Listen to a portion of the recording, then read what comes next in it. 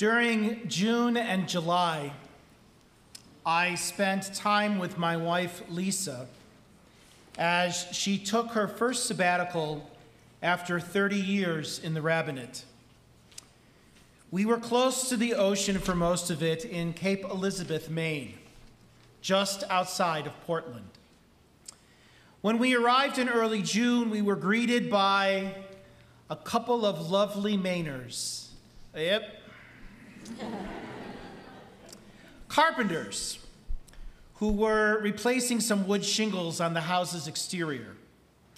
After a few days, they finished their work, packed up, and departed. But they left us a wonderful gift: the front section of a newspaper they had found under the old clapboards.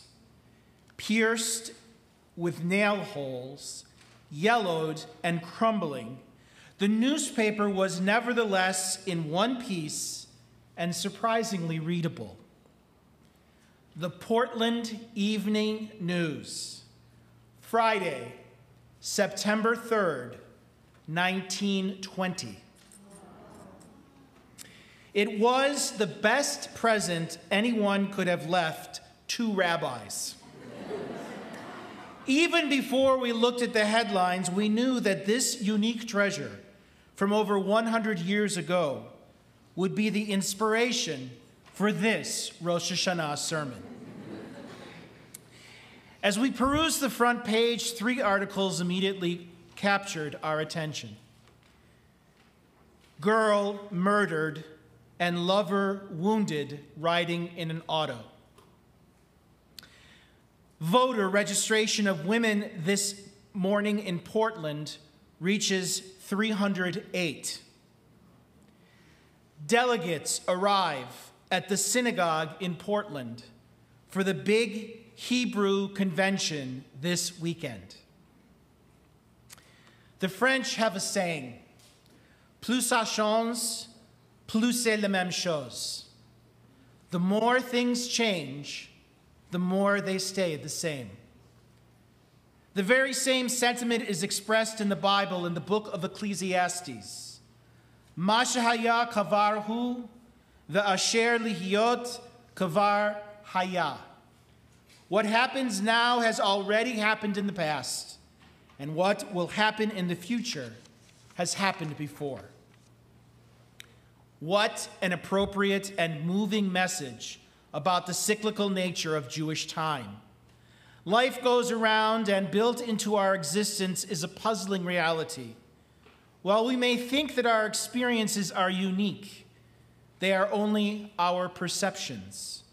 Life's moments may seem new, but they are only new to us. The notion of time as a circle means that history repeats itself and nothing is ever really new. Joni Mitchell expressed it best. And the seasons, they go round and round, and the painted ponies go up and down. We're captive on a carousel of time. We can't return. We can only look behind from where we came and go round and round and round in the circle game. On Rosh Hashanah, each new year, our tradition asks us to consider how we have used time in the past year and how we make sense of our time on earth. The new year calls us to focus not on how we human beings act in and upon time, but rather on how time shapes and transforms us. So let us do that this morning with the assistance of a ragged old newspaper that served for over 100 years as insulation for a home in Maine. The front page news about gun violence is identical to what we witness today. A young couple engaged to be married riding along the parkway in a closed vehicle when a masked man attempted to stop them. The masked man commenced firing several shots into the car. The woman died instantly, and her fiancé is not expected to survive. No motive has been found. Plus ça change, plus c'est la même chose. Gun violence is still front-page news today. A recent study released by Everytown for Gun Safety, a nonpartisan group advocating against gun violence, reported that between August 2021 and May 2022, our nation saw 193 incidents of deadly gunfire, more than double the total of the previous year. This fall, faculty members from elementary through graduate schools are counting the glue sticks, organizing classrooms, and preparing curricula. Yet, for the first time, some are spending time asking some tough questions. Does the door have plate glass? How will I cover it? Does the door lock from the inside? Do the windows open, wide enough to get through? How far is the drop to the ground? Some have gone further. Mandy, a kindergarten teacher in Ohio, writes, "Teachers just feel helpless, and safety drills are not enough. Mandy decided that she needed something more powerful, a 9mm Glock, and training that would allow her to carry a gun in her school." So perhaps Ecclesiastes was wrong, and maybe things really do change. Maybe we can change the future so that Mandy can focus on the 3 R's and not how to fire her gun. Granted, we know that some progress has been made in stemming this national crisis, but realize it did take several mass shootings before President Biden finally signed into law the first major gun safety legislation passed in decades. And thankfully, this law includes funding for school safety and state crisis intervention programs. More progress is needed, but we must ask, 100 years later, how much has changed and how much has stayed the same? What is our role in breaking those repetitive cycles so that we feel empowered to make a difference? We must champion the change. Voter registration of women this morning in Portland reaches 308. As I looked at the old newspaper, I realized that the 19th Amendment had only been ratified by Congress just weeks before the newspaper was published, on August 18th, 1920. In Portland, Maine, and throughout the country, women began to exercise their right to register and vote for the first time in this country's history. Indeed, a monumental change in the status of women was long in the making and vitally important. Plus ça change, plus c'est la même chose. And yet, here too we find ourselves taking 2 steps forward and 3 steps back.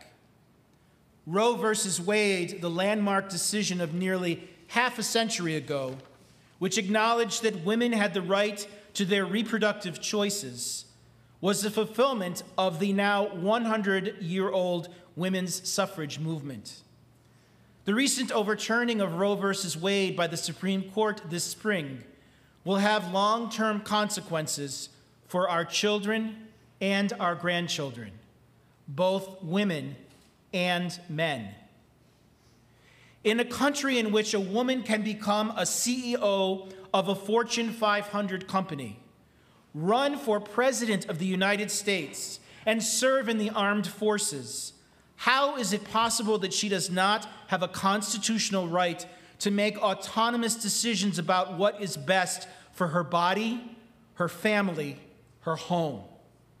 This Supreme Court decision will be exponentially devastating for women of color and women experiencing poverty. In a June 2022 New Yorker article, Gia Tolentino says it is not just that we are going back to a time when women lacked rights. She claims that the future will actually be worse than the past. She writes, "The future that we now inhabit will not resemble the past before Roe, when women sought out illegal abortions and not infrequently found death. However, maybe Ecclesiastes was wrong, and we will make progress after all.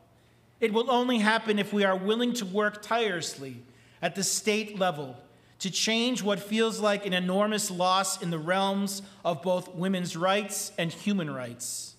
Maybe with a woman of color serving as our vice president, we will be inspired to find new ways of using our right to vote to make life better for our daughters and granddaughters. Maybe we will leverage the hope reflected in the recent Pew Research Center survey 100 years after the 19th Amendment was ratified. The survey found that at least half of Americans today still say that granting women the right to vote has been the single most critical milestone in advancing the position of women in our country. We must work for that change. And finally, let us consider our Jewish community.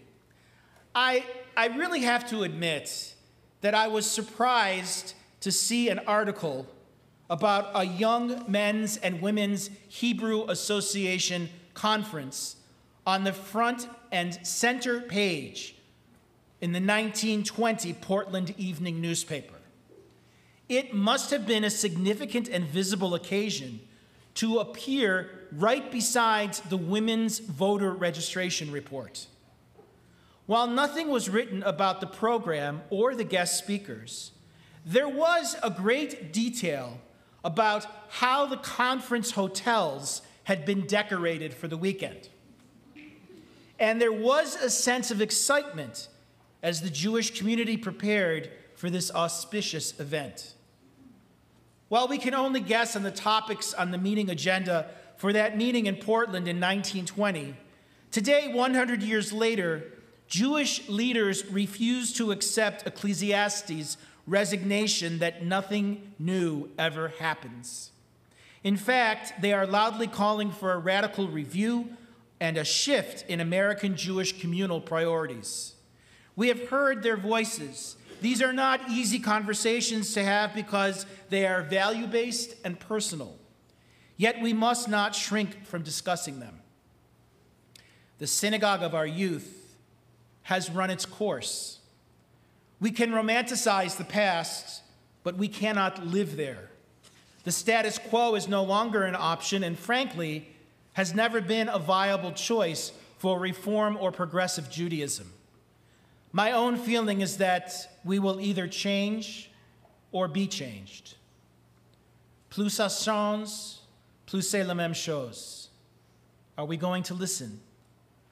This is not new at all. The signs and patterns have been visible for a couple of decades.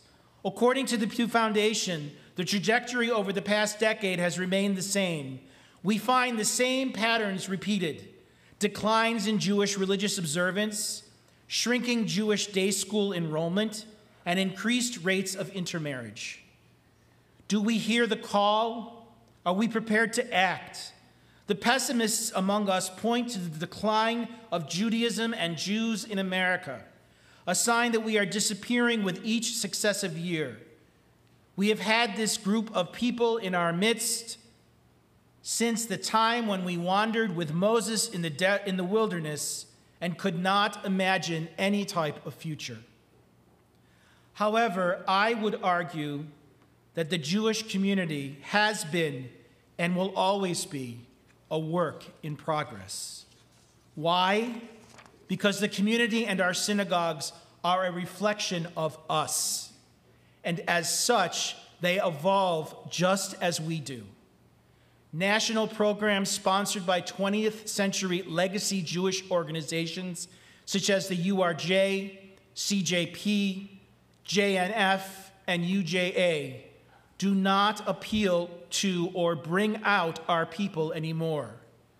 Joining a synagogue is no longer automatic for Jewish families moving into the area, into Boston, Northborough, Southborough, Worcester.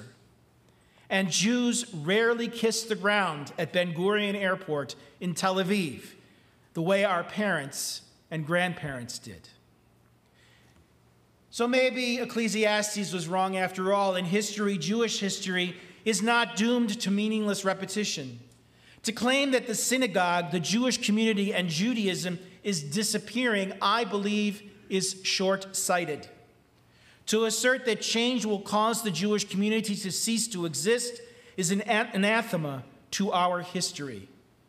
Yes, anti-Semitism is rising, and there is reason to be vigilant. But I suggest that we are challenged as much internally by lethargy and fear and by an absence of Jewish passion, as we are being threatened by hate from the outside. In a June 2022 study conducted by our own Cohen Center at Brandeis University, researchers found that the Los Angeles Jewish community has actually grown by 25% in the last 25 years. The study's authors discovered that younger people appear more engaged in Jewish life than their elders, and their Jewish identities are more robust than those of their parents. Jewish scholar Jack Wertheimer wrote, "What we are seeing is not a weakening of Jewish life, but merely a transition to new forms of Jewish identification. Rather than express their Jewishness through a religious participation, support for Israel and Jews world over, more Jews are now participating in Jewish cultural activities. They attend Jewish film festivals, visit Jewish museum exhibits, eat traditional Jewish foods, read Jewish books, and explore websites with Jewish content. Some have gone so far as to declare that the present moment represents a veritable renaissance of Jewish cultural life, even as other forms of Jewishness are in decline. Friends, we must be the change." So what do we learn from gun violence, the fight for equal rights, and the challenges of practicing Judaism in the present to preserve it for the future? That our children and our grandchildren are essential, and that we should not count them out. We learn that we have the power to improve their future and the Jewish future.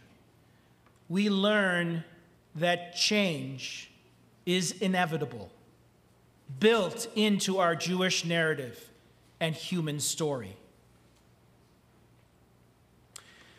One of the greatest philosophers of our time, Jean-Luc Picard, captain of the Starship Enterprise, once said, "Someone once told me that time was a predator that stalked us all our lives.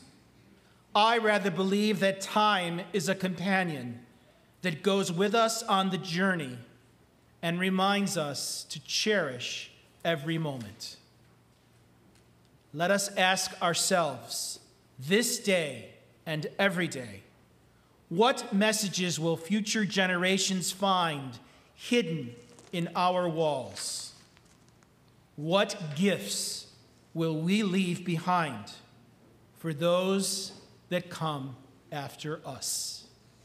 Shana Tova. Shana Tova.